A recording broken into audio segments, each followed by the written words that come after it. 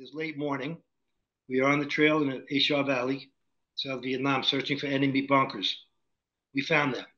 We took a few rounds from the point.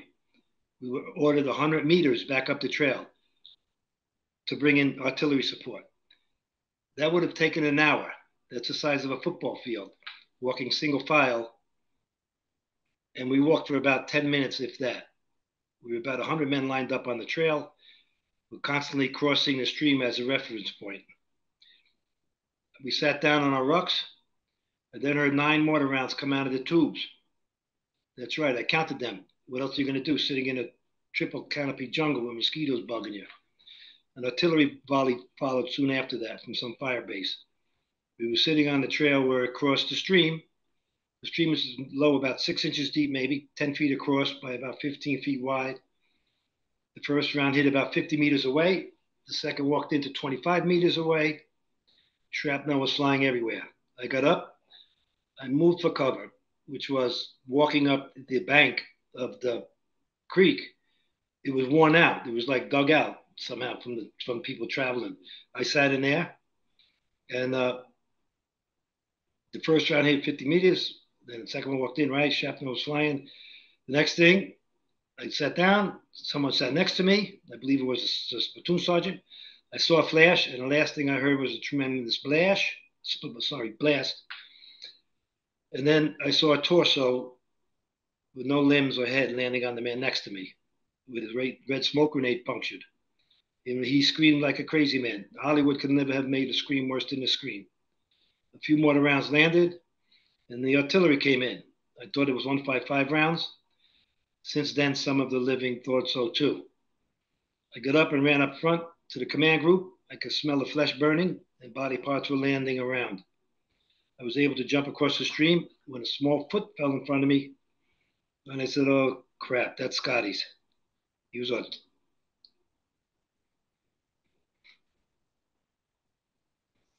a tunnel guy. I ran yelling, check fire, check fire. When I got to the command group, I saw a few men down, not knowing who was dead or wounded. But everything was crazy, moaning and screaming and dying. Then the first sergeant said things were under control. I went back to my squad. My platoon leader was dead. His RTO was dead, as well as my squad leader and 4 of the other members of my squad. Several were wounded severely, and I lost my hearing and just got a little scratch on the head. At that time, the word came up to set up a perimeter. The enemy was probing us and sniping at us. Yet we were trying to take care of the wounded. The dead would take care of themselves. A little later, some choppers came out, dropped in chainsaws, and patrolled the skies with their machine guns protecting us as we cut out a landing zone in the jungle. A few hours later, we loaded choppers and the wounded and then the dead. Some of the guys had body parts missing. A few of them looked okay, but at that point they were still dead. I was one of the last wounded out. I was ambulatory, just had a concussion and loss of hearing in my left ear and a small cut on my forehead. I was sent to the 86th Evac Hospital in Quy Nhon.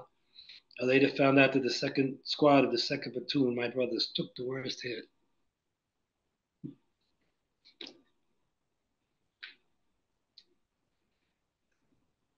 And here I am 50 years later.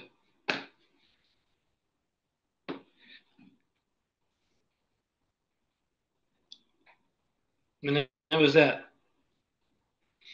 So we went back to the base camp. The RTO, the lieutenant's RTO, the radio telephone operator, guy used to carry the Prick 25 on his back.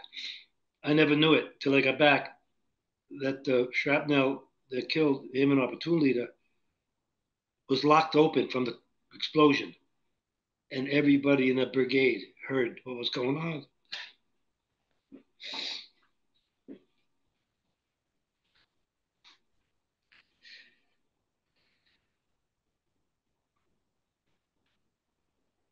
The moaning and the screaming.